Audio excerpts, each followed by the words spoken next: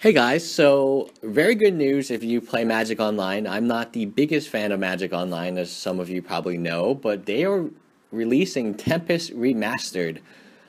I love Tempest. Tempest was probably one of my favorite sets to draft. Tempest had one of my favorite cards of all time. The block had Jackal Pup, and Jackal Pup at that time a 2/1 Savannah Lion in red with all the amazing burn that was available in Tempest.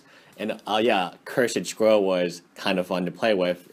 And Tempest was such a great aggro format that I'm considering reactivating my Magic Online account just so I could play Tempest Remastered. Now, one incredibly interesting point is there will be mythics. I don't know what that means, but I'm assuming Wasteland will be made into a mythic, which is not.